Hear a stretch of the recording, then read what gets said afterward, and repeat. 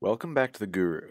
Today I'm going to show you how to print shipping labels using Google Sheets, which can save you a ton of time for a usually very tedious task.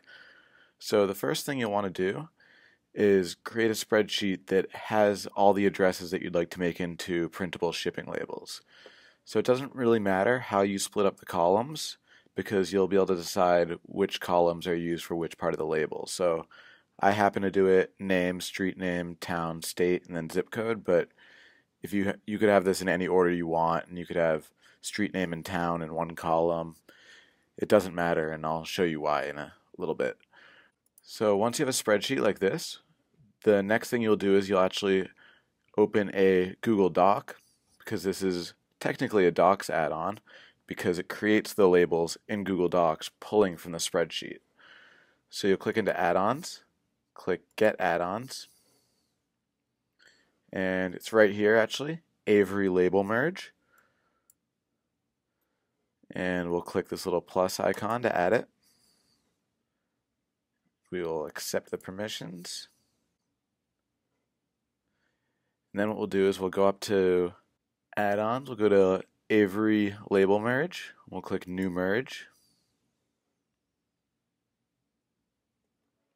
we'll click Address Labels, and 30 labels per sheet should be fine because I think we only have about 11 or 12 addresses in that spreadsheet that I made. So click Select. And then we will choose our spreadsheet. It's called Guru Shipping Addresses. And then I'll pull up this right side tab where you can actually decide the order. So it pulls in all the headers from the spreadsheet, so name, street name, town, state, and zip. Whatever you put as the headers will populate into here. So as you can see, if we go back, those are the headers I created over here. So first we'll want to go name, and as you can see, it builds sort of a sample label for you here. And then under the name, we'll want to put in street name, and then below that we'll do town, state, and zip. We'll probably want to actually put a comma between town and state, and then you just make sure it's pulling from the right rows. So it'll be pulling from rows 2 through 12. So let's take a look here at our spreadsheet again. It looks like 2 through 12 is correct. And then we click Merge, and it creates a new document for us that will contain all the printable shipping labels.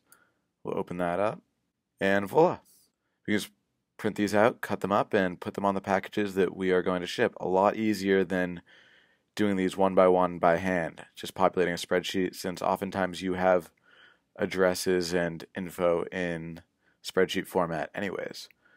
You can also use this for making printable name tags and other things like that. It doesn't necessarily need to be shipping, but that's just the example I used. So I hope you found this tip to be helpful. If you have any questions or comments, please leave them in the comments section below. Thank you and have a great day.